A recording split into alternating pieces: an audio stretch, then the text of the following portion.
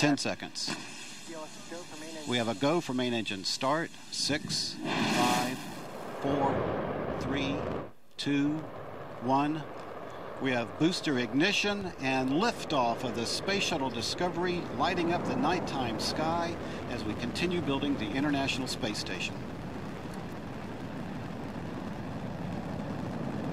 Houston Discovery, roll program. Discovery. Commander Mark Polanski confirming Discovery rolling on course for a rendezvous with the International Space Station.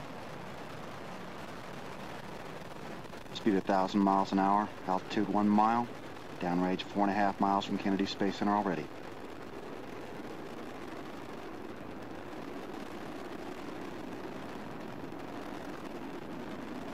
Three good engines, throttling back to 2/3 of the rated thrust.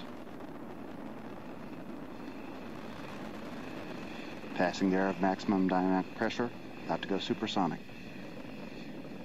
Here's a view from the external tank camera. Discovery Houston, go at throttle up.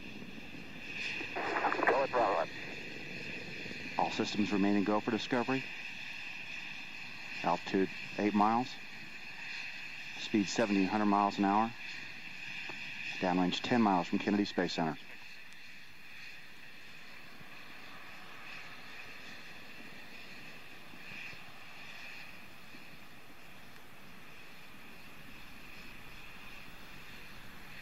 Minute and a half since launch, Discovery already consumed more than 2.25 million pounds of propellant.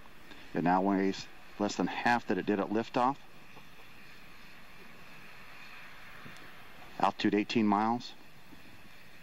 Speed 3,000 miles an hour. Already 22 miles northeast of Kennedy Space Center.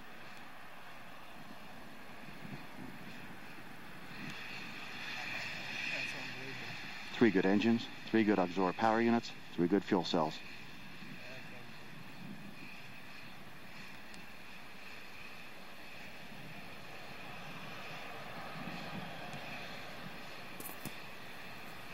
Booster officer confirms clean separation of the 2 solid rockets. Discovery's 3 engines now powering the second stage.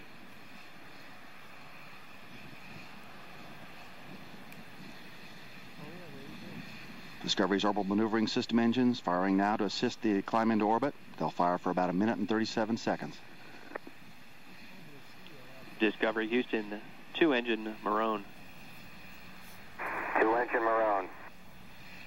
That call means Discovery can perform a transatlantic oceanic landing at Marone, Spain if required. 3 good engines, 3 good auxiliary power units, 3 good fuel cells. Speed now 4,500 miles an hour, altitude 45 miles, downrange 78 miles from Kennedy Space Center.